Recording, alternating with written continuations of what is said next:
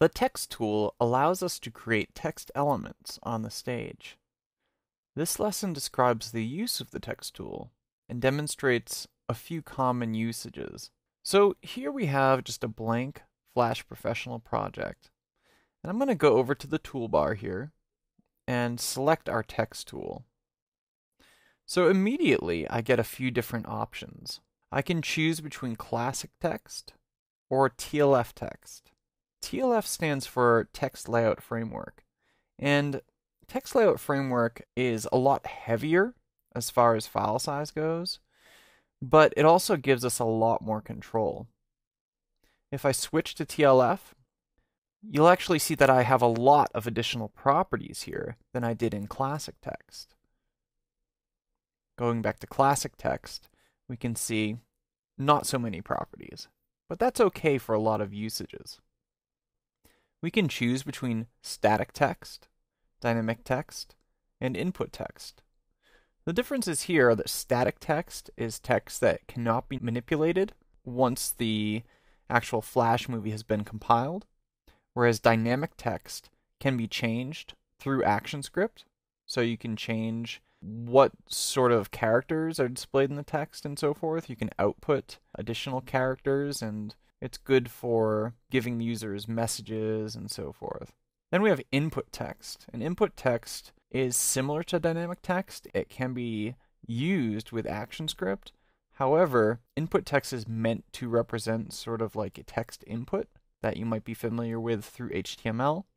So it renders the text with a little box around it and so forth. So let's see the differences between these.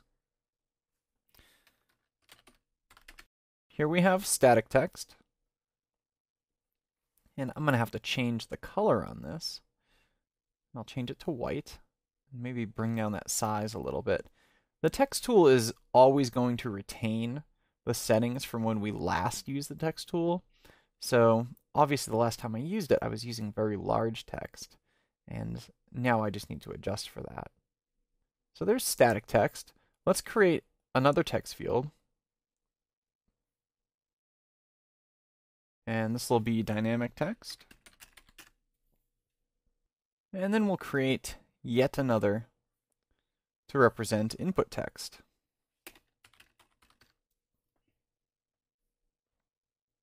So we can notice that static text itself does not have an instance name field here, so we cannot give it an instance name. Therefore, we cannot actually go in and change the properties of this text through ActionScript. For dynamic text, we see we do have an instance name. So we could call this alert message or something like that. And then in ActionScript, we can then change the content of this particular text field. We're able to do that with dynamic text. However, when you're using dynamic text, you have to make sure that the characters that you want are all embedded. So inside of this character dropdown here, we can choose a font family, a style, and we can also set font embedding options. If I click this, we get the font embedding dialog, and we already have a font right here, but we can actually go through and give this a specific name if we want to, or it'll just name it for us, font 1, font 2, and so forth. Here's the important bit. We're able to actually specify character ranges here. So if I want to put all the characters in, I can just check this box. And this will make it so whenever anybody types anything on the screen or whenever there's feedback that comes out through this particular text field, that these characters will actually be supported. They'll be compiled along with our SWF.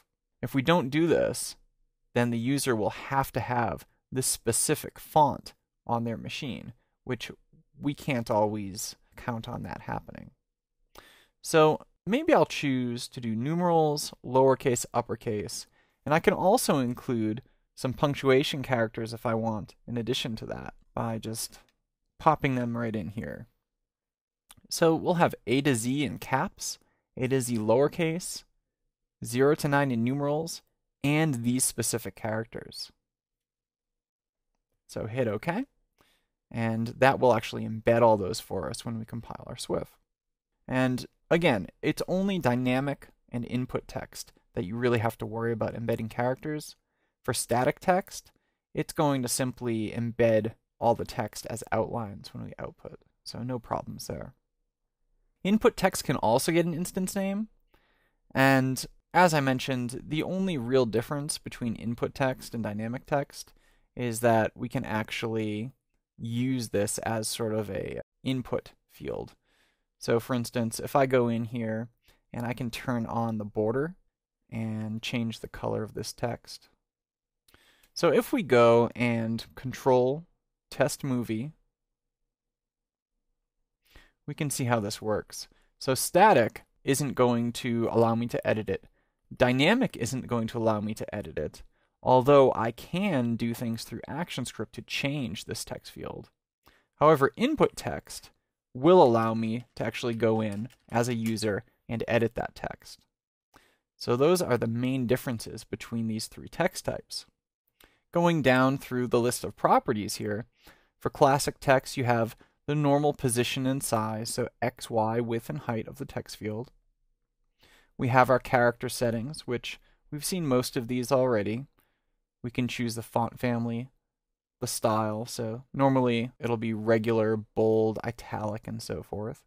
We can choose the font size and points, the spacing, the particular color, whether we want to auto-kern, a number of different anti-alias settings.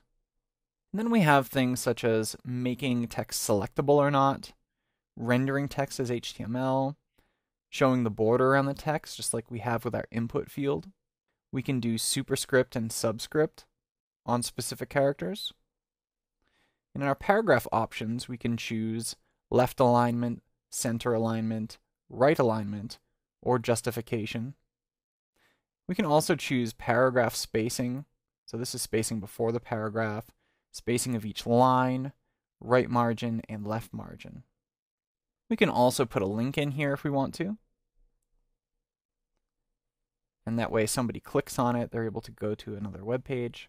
And we also can apply filters to our text if we want to, such as drop shadow, glow, and so forth. Popping back up here to classic text, let's turn on TLF text. So here we can see that there's actually a whole lot of other stuff that we can deal with when using TLF text.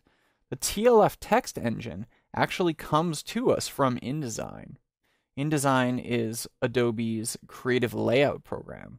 So that program is very specific and robust around its use of typography. We can now have that level of control within Flash Professional if we choose to use TLF text. So we have the normal position and size. We also have 3D position and view. So we have control over the camera perspective, the vanishing point X and Y. The character settings are just about the same, except we've also got things such as highlighting.